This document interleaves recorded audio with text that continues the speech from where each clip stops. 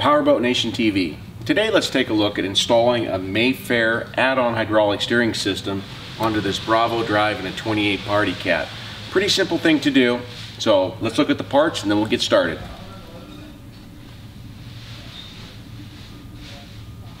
When you're installing a hydraulic steering system, what you've got to be able to do is find out your center points and then how far off the transom housing we need to put the rams. See, we put tape on here, and I've already done some center marks that came off the center of the hinge pin, and then out are 17 3/4, which is where the edge of this bracket's going to sit once it's actually attached to the wing plate on the drive. To find our center point, basically I just took and put a mark on the center of the trim center unit. Then I'm going to take a level off of that and level up to that point, and then put a mark off this. That'll correlate into the center part. Now to find our line to the outside, when I checked the boat with my smart level, we were about 1.2 degrees tilted this direction. So we'll take and put our level up, put our smart level in place, and then we'll go to 1.2, and then that's where we mark the line, and that's the center line of our rams off of our drive. Do the same thing on both sides if you're 2 rams, single ram, just on the one side. Like I mentioned before, this is a 17 3/4 off of the transom housing kit using the 9-inch ram. So if we mark off the side of the transom housing, we put our mark at 17 3/4, and this is going to be the outside edge of the bracket. So once we get the wing plate installed, we'll be able to set the pin in and then run our bracket, and then we can check both sides to make sure that everything's straight, because you only want to do this once. Now that we've got our marks on the back of the transom for where our rams are going to go, we're going to need to take the outdrive off so that we can change these studs to longer studs, which will allow us to put the Mayfair modular wing plate on that'll hold up the back half of the rams. Now let's go up inside the boat and take a look at what we got to change inside on the shuttle valve. Okay, inside what we've got to do is we got what's called the Brazilian manifold. This is a later model boat, so it has a Brazilian steering shuttle valve inside. And we've got to pull off the end of that shuttle valve, which is attached right in here, to install our new piece to be able to get the fluid from the shuttle valve out to our new rams. What we need to install inside of the boat so that we can get the fluid from the shuttle valve to the rams is what's called this Brazilian manifold. Being that this is a later model boat, it has this Brazilian shuttle valve that the steering cable connects into, and as the steering cable moves back and forth, it's moving the fluid back and forth to create the power steering. We're basically going to take the fluid from that valve out of here and move it to the rams on the outside that then is going to do our steering for us. Now that we got the drive pulled off the back of the boat, we need to take out these top 4 studs right here so that we can replace them, like we mentioned before, with these longer studs for the wing plate. There's plenty of ways to do this. The easiest one being that we're not using the studs again, don't really care what happens to them, is with a good pair of vice grips. Just clamp onto the stud, give it a pull, and remove it, all 4 studs. We'll go ahead and run a tap in the holes to clean them up, and then we'll install our new studs. Okay, put the studs in. We're going to put a little bit of red Loctite on the stud. Thread the stud in.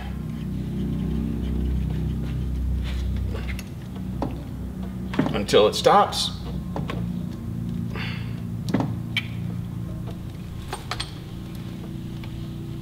Now we're ready to pop the drive back on. We've got our out drive mounted back to the bell housing. We've got our longer studs installed. Now we're going to put on the wing plate. This is a modular 3-piece wing plate. We just assemble it somewhat loose until everything's on and bolted up. Then we can tighten the end cap pieces. It's going to use these top 2 bolts here, so we'll remove that. They run a spacer. Bolts will go through here, and then on the longer studs, we're just going to run the washers and nuts. Now that we've got our wing plate installed, everything's tight to the studs, it's tight to the back of the cap, we're going to install one of the rams. The ram's going to slip into the back of the wing plate. Just drop the stud through for now because we're not going to put the nut on it.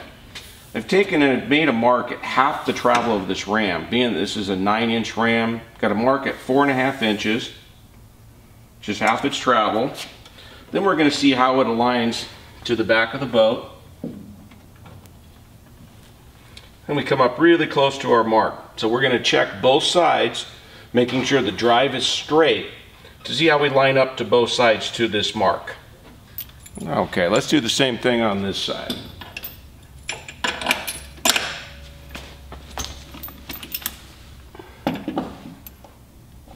And as you can see, we're pretty close on both sides. We're about 1/4 of an inch from our mark, which it's not always going to be exactly what it says at 17 3/4, because we do have some stack tolerances we're dealing with here as far as how far the wing plate may be off.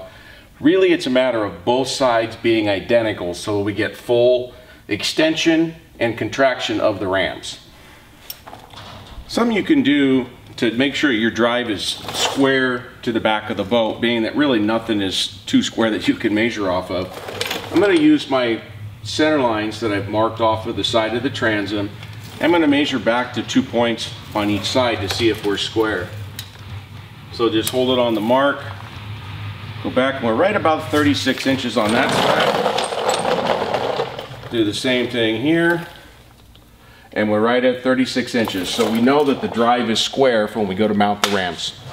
Now that we know that everything's square, our rams are where we need to be, we're going to take and mark onto the back of the boat where we need to drill the holes through to be able to mount the ram. So just set it up in place. You've got your center mark, center it between the bracket. Make sure the bracket is square in here, and then we'll take and we'll actually mark our holes.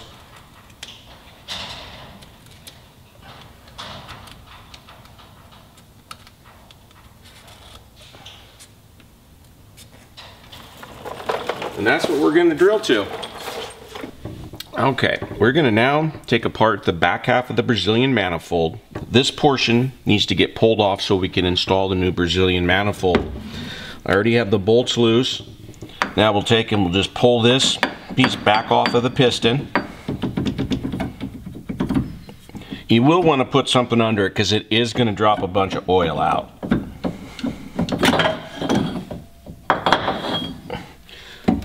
As you can see, there's an O-ring around here, and normally there's an O-ring here that is fallen off or it's still attached up inside of the housing.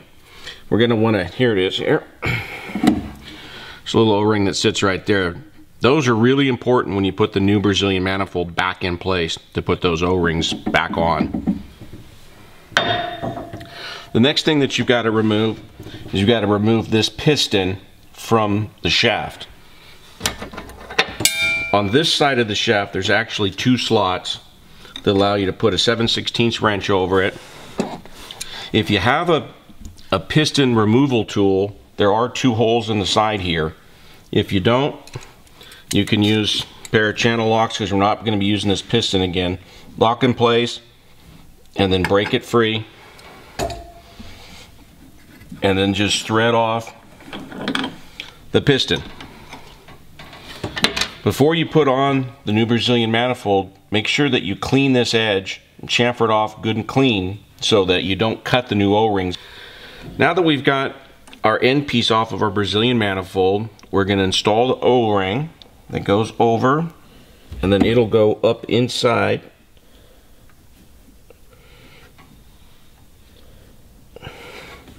the housing. Push it back in there. We've also got the little oil passage O-ring on the bottom installed already. Greased up the O-rings inside here, so we'll slide this over the end of the shaft. You want to make sure that the deburrs are clean, slipped on nicely. Slide it all the way back, and then thread the bolts in. And you're going to torque them to 20-25 pounds, something like that, and that should be adequate to seal it. Okay, we've got our cylinders kind of just mocked up here with the holes that we drilled. Now we want to see about how we're going to run the through hole lines through the back of the boat so we can get to our shuttle valve. Normally take and just kind of loosely put on the 90-degree fittings with the hose and take a look at how they're going to route best to be able to go through the boat. On this one, right in here is going to be the best spot. So our first hose will be here, and our second will be right up here. It'll give a nice clean look with a hose. Now we're going to take and drill through here with our 3/4 holes, put our through holes in, and move to the next step. If you're challenged like me, drilling holes straight through something, here's a little tip that will help. Set the drill up on your point, and I use a little square. Set in place, center myself up, double check it, then drill the hole. That will keep you 90 degrees through a transom that's at 12 degrees. Okay, now we've got all our holes drilled on the back. It's time to put the bracket on. We're gonna use a good marine grade silicone that's for above or below the water line. And we're gonna put just a little bead around each hole so that when we tighten the bracket down, it'll help seal the back side so you get no moisture up into the transom. Okay, we've got a bracket pushed in from the outside. Now we're gonna put our backup plate on. And then we'll take and we'll put pre-anti-seize on our nuts. Put a washer. We'll put the nut on, all 4 of them. We'll tighten them all down, and then we'll be good to install the rams. When installing these through holes, it's best to put the through hole through with the nut and the washer, then tighten the nut down to it, and then we can come back later and put silicone on it to be able to seal and tighten it once we get these clocked correctly so our hoses will route as we want them to go. As you can see, we've got everything installed on the outside of the boat. All that's left now is to run our hoses on the inside.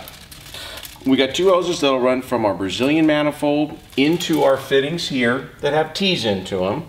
And then we got the longer hoses that'll cross over to the other side. One thing that's important to remember when you hook it up is that one side that's pushing has to connect to the other side that's pulling. Thankfully, Mayfair has a nice set of instructions for you to follow to get this done correctly. Okay, we've got everything done with our installation. All that's left now is to run it, check for leaks, and bleed the system. Bleeding's pretty simple with these. It's a matter of just steering the helm back and forth 3, 4, or 5 times. It's self-purging. Just make sure that you check the fluid reservoir. You've got enough oil in there because you don't want to suck more air into the system. Another thing is go through and make sure that all the bolts are tight, all the hoses are tight. Just do one double check on everything. When you're assembling everything, try to use anti-seize or oil or something on the stainless bolts. It just keeps everything from galling, and it keeps you from getting pissed off while you're doing the job. We got all our steering installed. We got the boat outside in the sunshine. It's gonna be time to start it up, make sure we don't have any leaks. We're gonna bleed the system, which like we said before, is a matter of just rotating the wheel back and forth 4 or 5 times. Let's turn the water on, get this thing bled.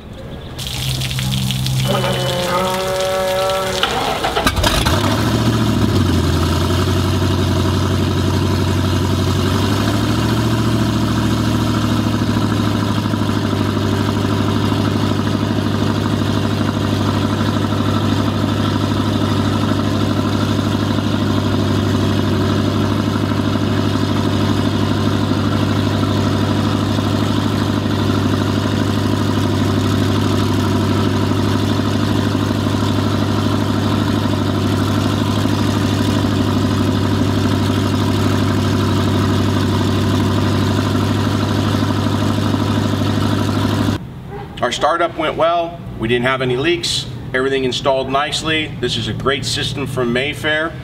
Now the guy's heading to the lake. Go run it around.